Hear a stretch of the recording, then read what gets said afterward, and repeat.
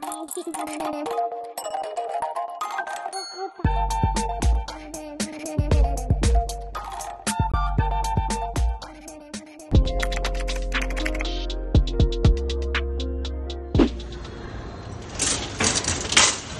so I'm starting off in the books area because I don't usually go through this section, but I started reading and I found some books that I already have, and I thought it was cool that I found the series, and I wish that I didn't buy them already. So yeah, I just wanted to share that with you guys. I might start incorporating that. But that dress, I don't know what brand it was, but it was marked up to $20. I thought that was crazy. And this is the new rack. I just wanted to show you guys so that you can make sure to check out that section every time you see it, because sometimes there are amazing brands. And right now I'm just going through the dresses section. I was looking for Valentine's Day items. I know it's very late, but I wanted to incorporate that for my whatnot show, and I was just mainly focusing on the pink and red and white items. So I am going through all the sections, but I prioritize those sections first. So that's what I usually do when I enter the thrift, and I kind of skim to see like the print that I want or the style, and then I'll look at, just because sometimes there are a lot of things that I am not interested in, so I don't want to waste my time. This was a Zara dress that I've been looking for. The only thing was that there was like a snag on the back, so I didn't get that. And this was such a beautiful dress. I will talk about it later. The comps I'm showing you guys on the screen right now. This is the sold comps, and some of these dresses were selling for a really high price, so I was excited to find that. And then I went to the denim section because I always have to look at the jeans, and this was a nice pair of J brand jeans, but I don't really sell J brand jeans because I don't know, I don't think they have a high return for me. And then this is Escada, and it was just an older style, so I decided to pass.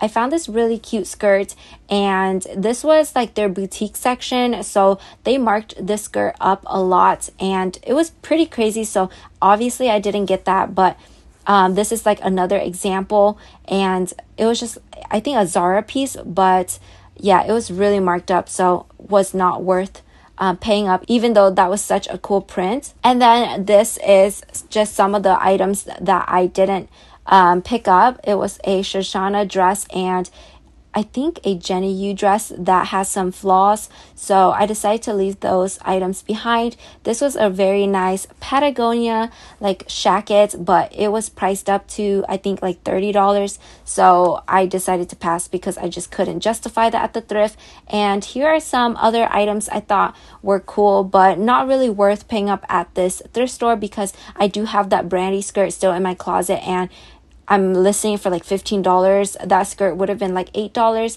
and these were just some leggings that I found. And I did find this men's Ted Baker jacket. I just thought it was an older style, so I decided to leave that. Okay, so it has been a couple of days and I'm finally sitting down to show the haul, and I'm so excited because I didn't really pick up a lot of things, but I did find some decent pieces to share with you guys. Definitely let me know if you guys want to see like a separate what to shop for spring or what to shop for myself. But let's just go ahead and get started. So I actually spent the most on 2 items, and they were baby items because I just thought they were so cute, and you know, I'm just going to start collecting them. I have no purpose for them right now, but hopefully someday I can let my child wear this or I'll gift it to someone. But these were the 2 items, and this first piece is so cute. It looks like this. So it's just a puffer vest and it's like a metallic gold. This one is actually by Epic Threads, I think, and I looked this up and it was sold at Macy's. This is a 4T. I don't remember the retail, but this is reversible, so this is the other side. So stinking cute, and it is a soft like pink color, super adorable. This I spent I think $12.99, and that was like the most I spent on that trip. And the other one, I felt like it was a sign because I actually found this before and I didn't pick it up. It was the exact jacket, so I had to get this. And this is what it looks like. So it's just adorable pink leather jacket. I don't know if it's real or not, but it's by Outdoor Habitat. This is a 2T, and the back has this little patch right there. I just couldn't because this is so cute, and I am currently obsessed with pink, so I had to pick that up, and this was $9.99. So next I picked up this cute dress, and this is actually by English Factory. So I actually sold this already on my Whatnot show, and I'm going to have to ship this out. I'm very glad that it's going to a new home. I think I sold this for $20, and I picked this up for maybe like $8, but it is just a beautiful dress. And you guys, this is already amazing. Puff sleeves, I love puff sleeves, and it is a color block style mini dress, so that is so fun. I actually wanted to keep this for myself because it's in the size medium, and you know, thought this would be perfect for Valentine's Day. But this actually also has pockets, so that is the best part. So fun. I was trying to find some things that I could pick up to sell on my Whatnot show because Valentine's Day is really close, and this was such a perfect piece to add to that show. So I'm very happy that it sold, and that wasn't a big profit, but I just made a really fast sale, so I was just happy with that. And next up, I also did sell this. So some of these items I did sell already. This is a Free People tunic, and it looks like a dress. It's like this gauze kind of material or style, and I love the texture. So it is very oversized for a small, and I love this. So it has that cute little ruffle detail right there. There are pockets as well, so that is amazing. I also wanted to keep this for myself, but I did sell this. I don't remember how much I sold it for, maybe like $15 to $20, but again, I picked this up for around $8. It was a nice little fast sale. Okay, this next piece is something that I wanted to keep, but I thought, you know, why not try it out on Whatnot first, and if it doesn't sell, I'll keep it for myself because it didn't really have a high resale value on Posh, and that was very interesting to me because it is by Woolrich, and